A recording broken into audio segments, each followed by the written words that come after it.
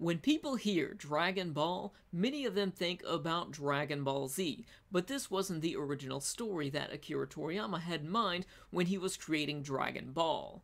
Dragon Ball is one of many series inspired by the book A Journey to the West. The Journey to the West inspired countless anime and countless manga. Here I have a few examples of some which you might know.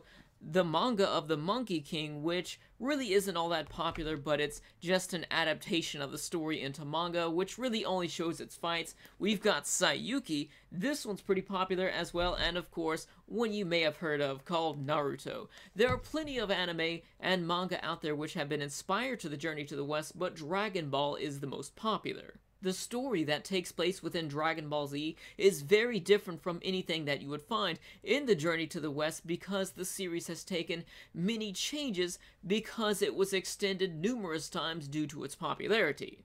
Dragon Ball is one of my favorite anime series because it has many lovable characters, a great story to it, and really great comedy as well. And whenever I think about the series, I think about a journey of a boy and his innocence, exploring the world and becoming stronger, meeting people and having an amazing adventure, but this wasn't the original concept for the series either. Recently, I found some old concept art from the manga of Dragon Ball to show what the characters were originally going to look like, and it looked like more of an adaptation of the Journey to the West instead of a story that was greatly inspired by it. Here we see Goku, which isn't a boy with monkey-like features that can transform into a giant monkey and destroy everything.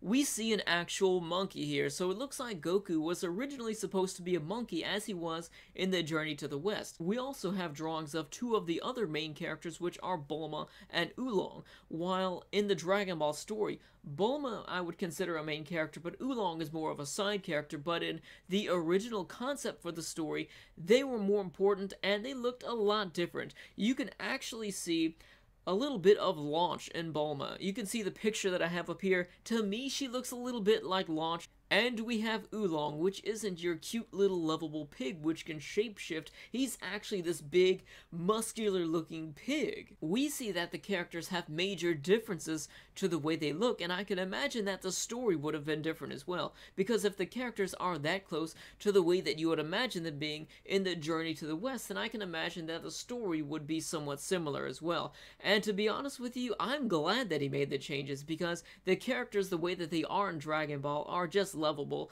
they're great to watch, and they grow on you quickly. And I think that if Akira Toriyama stuck to his original concept for Dragon Ball, it wouldn't really be as popular because it isn't an original story which has influences from the Journey to the West. It would be more of an adaptation into manga, which would be popular, but not nearly as popular as Dragon Ball was. So let me know your thoughts about this in the comments section below. What do you think about this concept art, the original design for Goku, Bulma, and Oolong? And what do you think this series would be like today if it had stuck with these original designs? Thank you for watching, and of course, if you enjoyed the video, don't forget to subscribe, like, comment, and share. I really appreciate all that. Thank you for watching.